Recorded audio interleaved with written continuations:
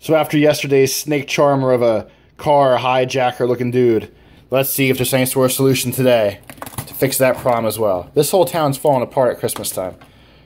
Hopefully. Why won't you rip? Oh, I ripped it. Oh no. Hopefully it is. What the? That looks like a sweet car. We gotta get this out there right now.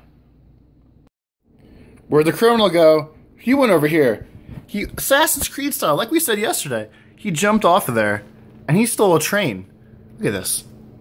Shaky hands. Probably can't even see it. Look at this out. He jumped off. He's run away with this Christmas train. God only knows what's in there. I know he has money. I don't even know what to say anymore. This whole place, it's just out of control. There's the bedlam. No rules.